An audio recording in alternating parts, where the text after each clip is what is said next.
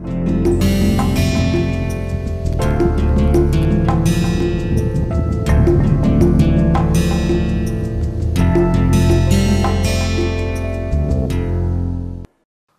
so we are gradually ending our discussion of Riemann integral, and this is the last part where we are going to talk about Riemann integration.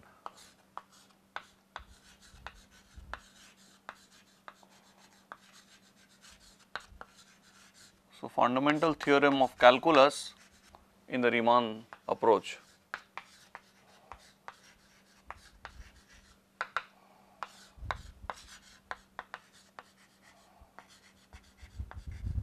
So, we are not going to prove anything here, but maybe one or two things we will prove which we can do fast. Otherwise, our aim would be to mention the theorem, and our aim would be then to illustrate what the result tells us. So, you have a function f which is in RAB, a bounded function, integrable on RAB. RAB means this is a set of all bounded function which is Riemann integrable on AB. So, you have this function f on RAB and you define a function capital F. So, you define a function f again from AB to R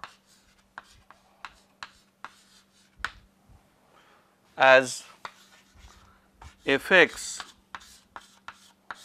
is equal to integral a to x f of x dx. Now, we have spoken about this fundamental theorem when we had spoken about the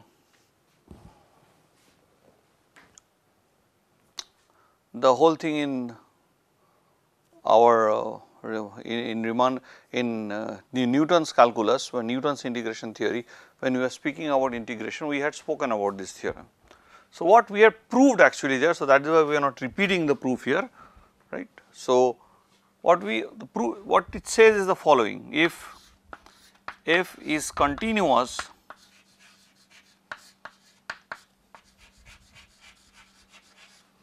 on AB,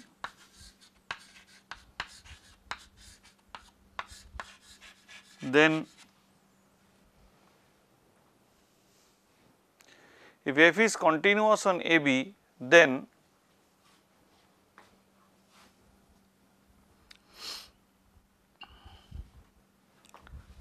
if small f is continuous and capital F is differentiable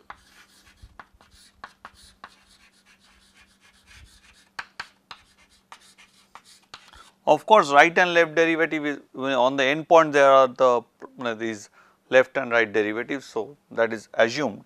So, f is differentiable, and because one might start asking what do you mean by differentiability in the closed interval.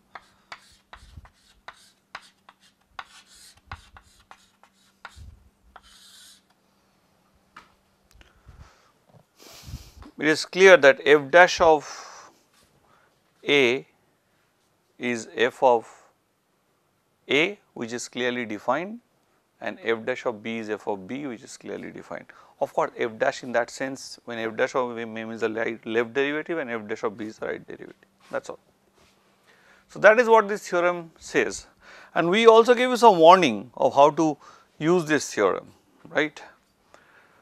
Now, if f is a continuous function, and so straight corollary is the following. So, if f from AB to R is continuous,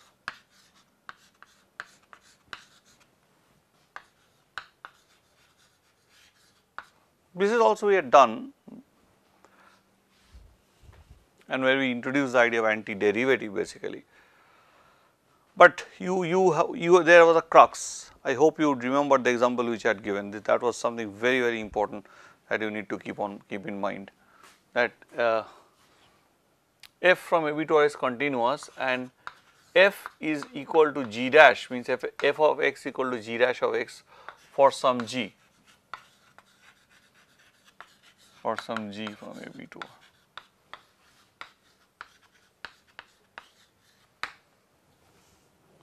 So, if this is there, then integral a to b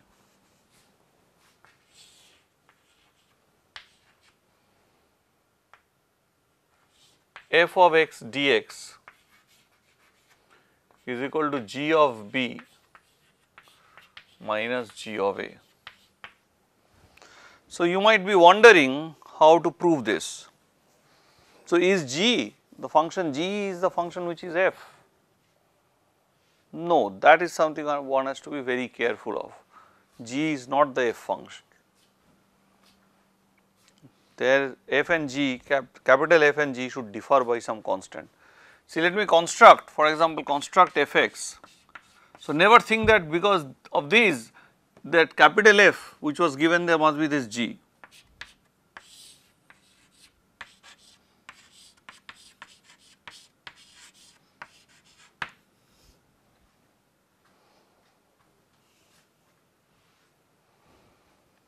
So, what does it say? By this previous theorem, it implies that f dash x is equal to f of x is equal to g dash of x.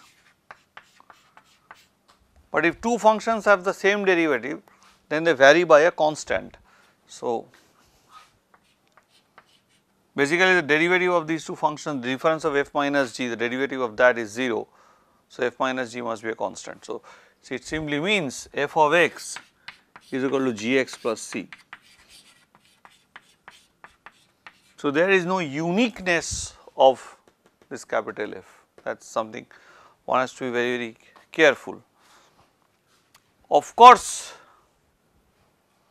you know from here that if I put x equal to a, then f of a is nothing but 0. So, g minus of g a is equal to c, because if I put a here, f of a would become 0. So, it will be g of a plus c equal to 0. So, minus g a equal to c, and when I put x equal to b, then you have g of b. So, f of b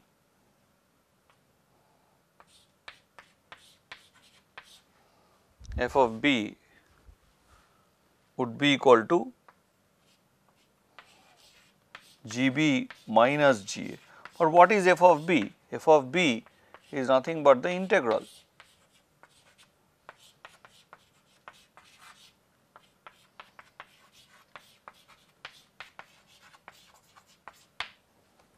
So, that is your result. One might simply think, oh, this is just simply think that, okay, what is this integral? Integral is nothing, integral from a to b f x dx is nothing, but you have to find some function g whose derivative is f, and then gb minus ga will give you the integral. But you have to be careful here, the definition of continuity is very, very important, that f is continuous is a very important thing. You cannot escape continuity at here. The reason is twofold, because I am going to give you an example of a bounded function which is not differentiable, is not continuous and hence not differentiable, but has an integral. So, integral does not mean that it is just the difference of two quantities gb minus ga. Find some function which it will, you have g dash x and you can do that. So, it is very simple, you take an example, say f x is equal to 0 when x is not equal to 1, equal to 1 when x is equal to 1. We had solved this problem, we have shown that this is integrable. So, once we have shown this to be integrable, then it is clear that this function is not continuous and not differentiable everywhere, but still integration is there, but you cannot write that integral as gb minus ga. So, continuity is a very important thing here, that is what I am trying to tell you. There is no way you can write it as gb minus ga. Of course, there are certain cases, for example, if you have gx equal to x cube by 3 and what f x is equal to x square, then f x is nothing but g dash x. And of course, that will simply tell you that a to b x square dx is x a cube. So, b cube by 3 minus a cube by 3. So, now by induction you will have the standard formula which you know about integrals, that is known to all, any kid who has done some calculus would know that this is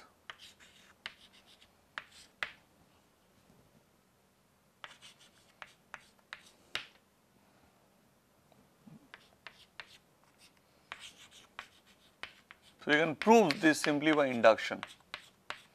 But you have to careful, you have to be very careful here. N equal to minus 1 is not something which you are going to bother about. N not equal to minus 1. If n is equal to minus 1, this is undefined.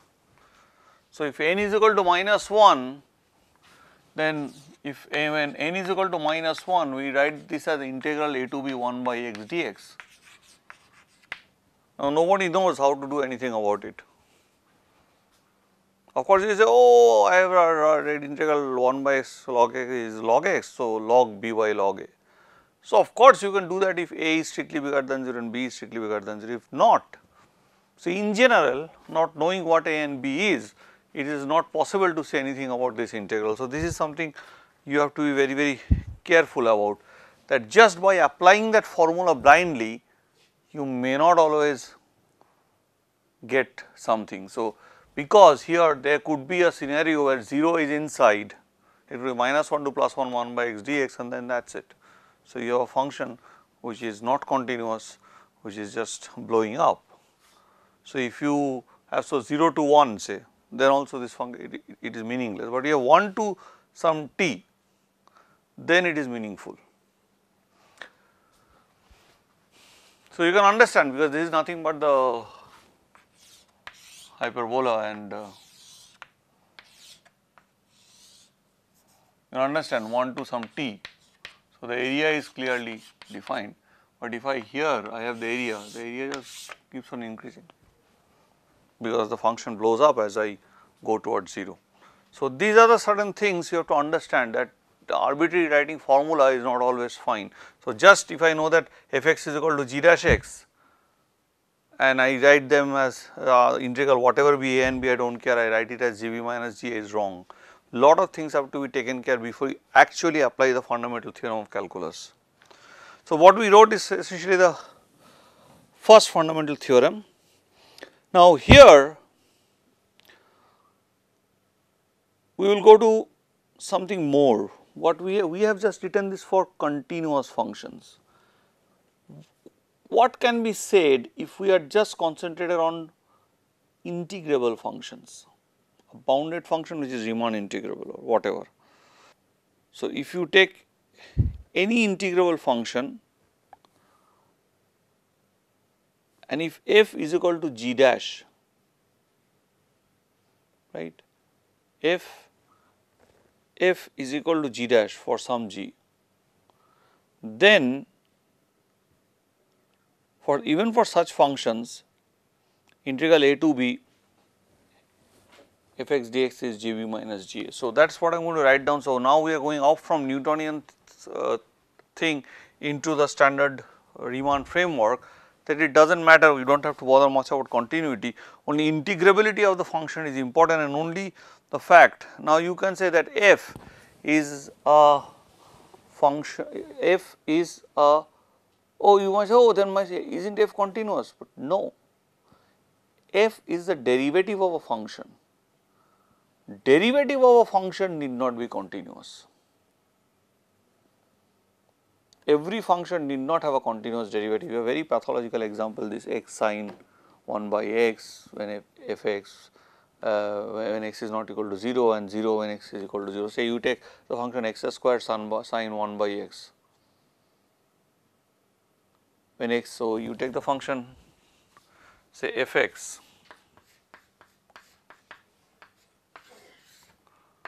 x square sin 1 by x when x is not equal to 0 is equal to 0 when x is equal to 0. This is the differentiable function, but its derivative is not a continuous function. So, g is a differential function and its derivative is the function f. So, it need not be continuous, but we are expecting that it is a bounded integrable function. So, even under that case, even if you do not know anything about the continuity of f itself, you can still have the mean value theorem, and that is why, that is where we differ from what we have studied earlier.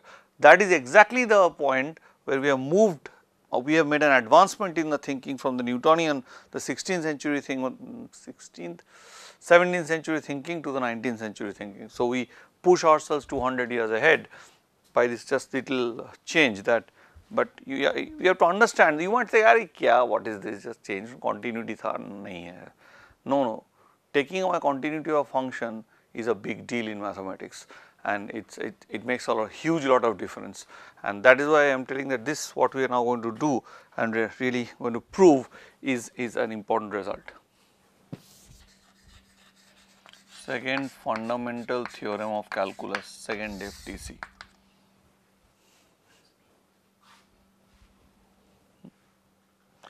Let f be element of RAB and further let f of x is equal to g dash x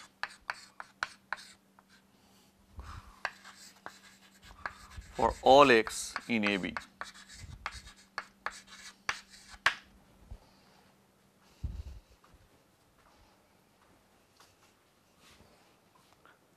Then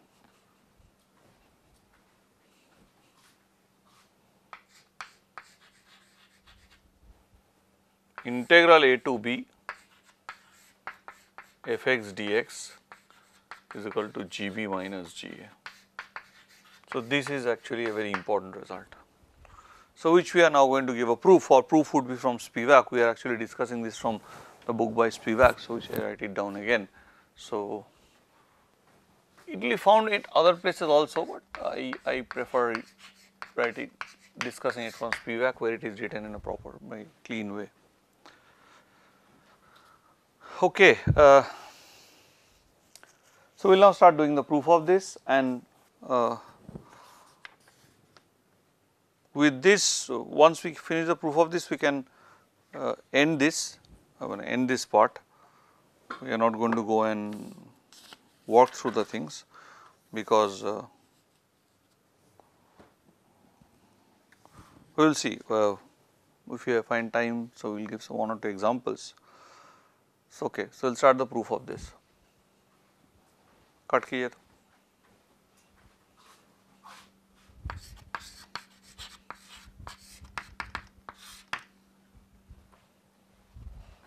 Though we prove this result, but I would like to tell you that this result is very pathological. It is not so easy to find functions f which are integrable, not continuous, but is a derivative of some other function. It may not be so easy. This could be one of the examples. So, okay. So, generically continuity of the functions are important. So, you might see what we do now is a very simple way of looking at the proofs. So, let me just try to do the whole thing in very simple way. So, you have the partition P, which is given the same way as n points with this is the point A and this is the point B. Right. So, now once we have this, what we can now do is that we take G and compute Gxi minus Gxi minus 1. So, because G is differentiable, so there is some xi I which is lying strictly between xi and xi minus 1. This is nothing but the mean value theorem of Lagrange that we have applied.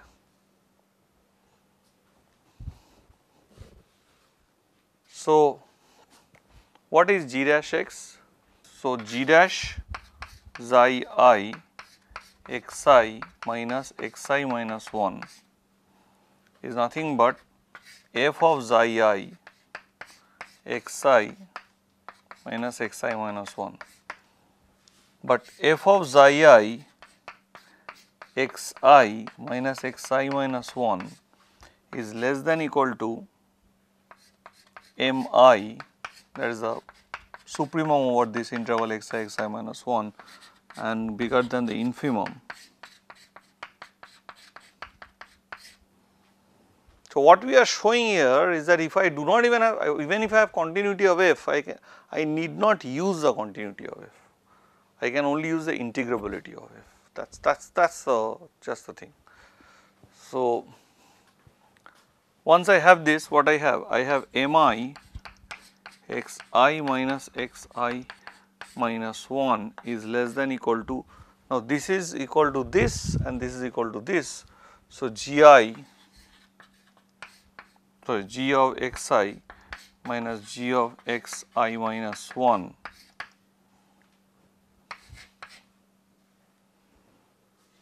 ठीक है.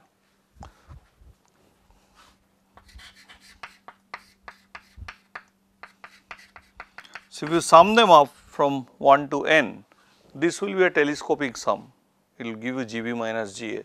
So, you will get LPF is less than equal to GB minus GA minus UPF. So, this is true for any partition P. So, supremum over all partition P in P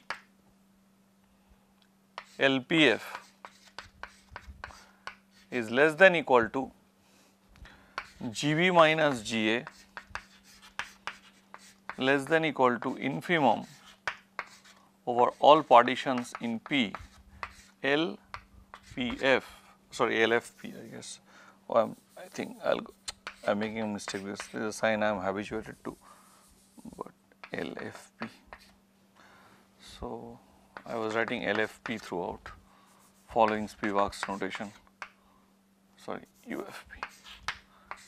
So, this is, but because the function is integrable, this is nothing but the integral and this is nothing but the integral by definition. That simply means that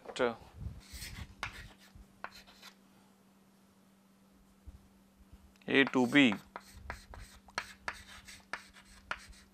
So, you see integrability is used, not the continuity of, even if that is continuity, we really do not require to use the continuity argument, in a continuity of f.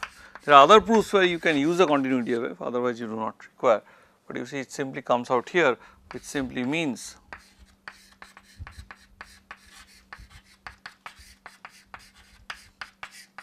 but continuity is thus a generic condition. It is really effective when you have a continuous function. It is not effective when the function is not continuous. So, we have already achieved something in the sense that we have covered a huge ground in calculus. By that it is no mean feat that we have done it together and a lot has been done. So, the course that you are learning, it is not a, even though it can be thought of as some basic course in one variable calculus, but it is really not just a basic course, because here I am not only tending to students who are just want to have extremely rudimentary knowledge, but I am also tending to the ambitious.